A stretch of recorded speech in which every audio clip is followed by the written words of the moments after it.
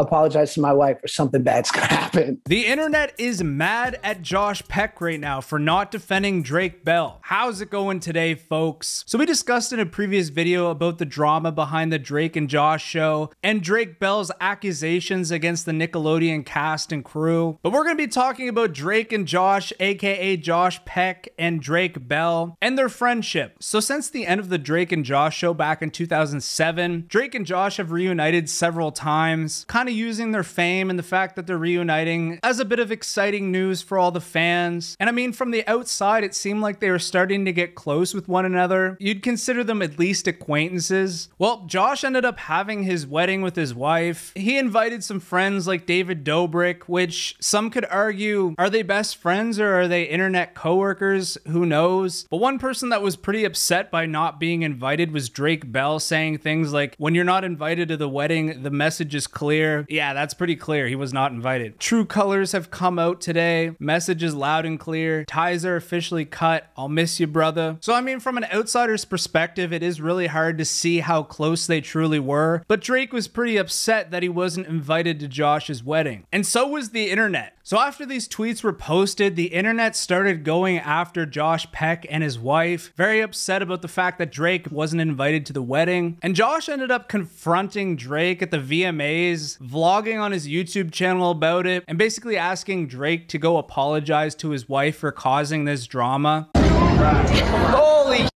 come on.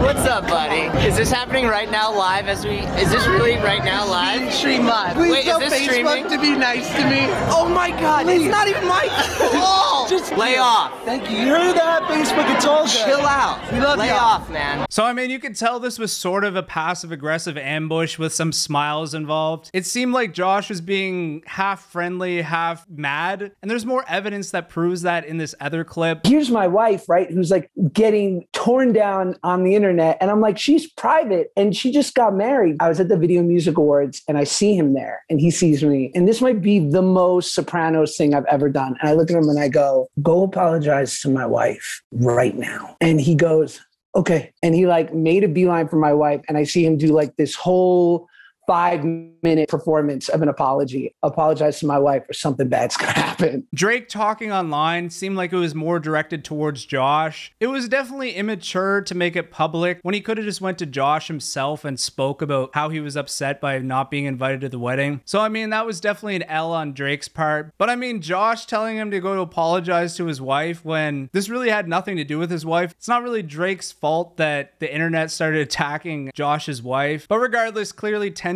were high here. So this is what Drake Bell and his wife had to say about this encounter. Josh Peck confronts Drake Bell at VMAs. I had my big soprano moment, like, oh, big tough guy. The whole clip was like that he said, like, apologize to my wife, like, or something bad's Or gonna bad happen. things will happen or something. Yeah, and I was like what bad things could have happened? I know, right? So yeah, it is kind of weird that Josh Peck made it sound like he's this alpha male who kind of alluded to violence if Josh Peck didn't go apologize to his wife. It was a little immature. Josh is walking up and he has a camera and he is vlogging you. Like, and then Josh walks up shaking with his camera. Like, yeah, and the rest is on... and it's like all on video. We were all smiling, laughing. He did ask you to apologize, rightfully he did. so. Yeah. Like, I wanted to, you know? I want to say sorry to Paige. I mean, it was actually a really nice moment. Like, Paige and I exchanged numbers. Like, we were all like, let's grab dinner. And we did. Many times. So after watching those clips, it's hard not to defend Drake here. He just seems way more level-headed.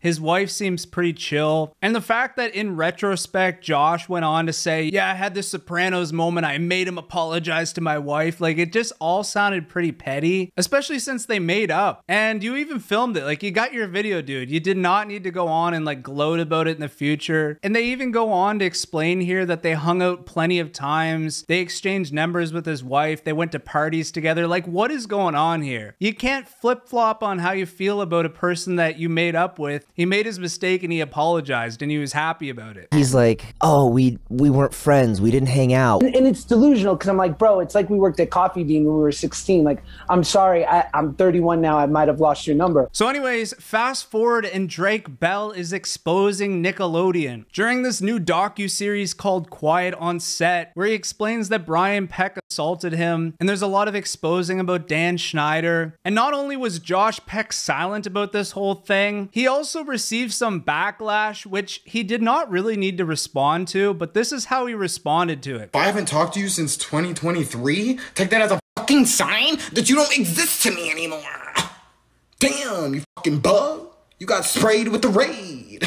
Bye. See you never. And people started talking on Twitter. One person said, y'all are finally realizing that Josh Peck is a piece of shit. So that's why Josh Peck didn't invite Drake Bell to his wedding, because he defended Dan Schneider and denied the allegations. Now, I couldn't find any information on him defending Dan Schneider, but he definitely didn't go after him or make any statements. Fuck you, Josh Peck. No integrity ass bitch. You took that hush money and been shitting in victims? Is he like physically shitting inside them? The internet is forever and you'll be known as a pedophile supporter. Sick bitch. I'm officially off the Drake Bell hate train. Fuck Dan Schneider, fuck Josh Peck, and fuck Nickelodeon. The fact that Josh Peck has been blocking anyone who talks about that new Nickelodeon documentary is suspicious as fuck. Can't confirm or deny that. So I don't know if he needed to defend him or not, but I think the principle of it, maybe he should have. So Drake ended up defending Josh on all the hate towards him, and this is what he had to say. I just want to let you guys know that this is really,